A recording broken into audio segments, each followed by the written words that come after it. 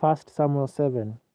And the men of Kirjath-jearim came and fetched up the ark of the Lord and brought it into the house of Aminadab in the hill, and sanctified Eleazar his son to keep the ark of the Lord.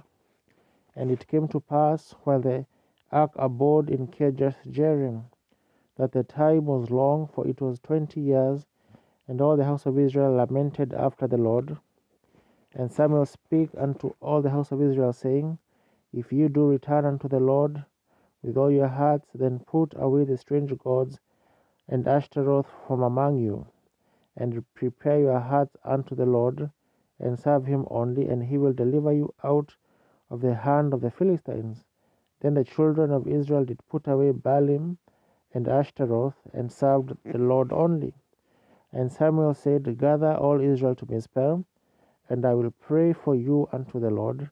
And they gathered together to Mizpah, and drew water, and poured it out before the Lord, and fasted on that day, and said there, We have sinned against the Lord.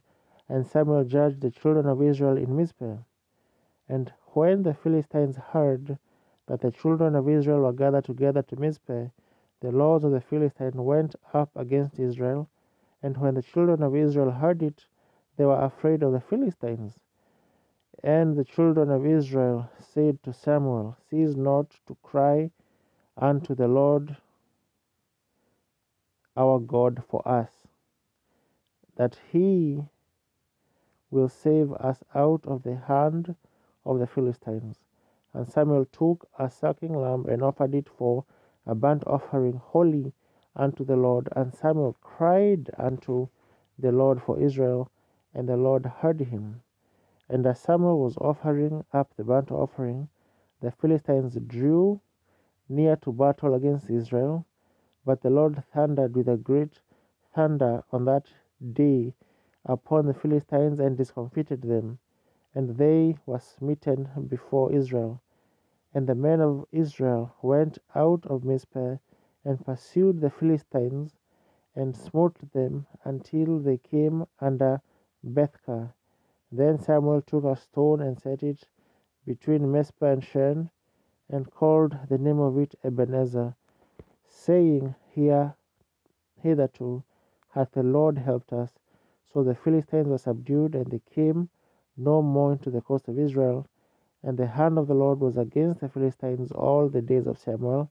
And the cities which the Philistines had taken from Israel were restored to Israel, from Ekron even to Gath. And the coast thereof did Israel deliver out of the hands of the Philistines. And there was peace between Israel and the Amorites. And Samuel judged Israel all the days of his life. And he went from year to year in circuit to Bethel and Gilgal and Mizpah, and judged Israel in all those places.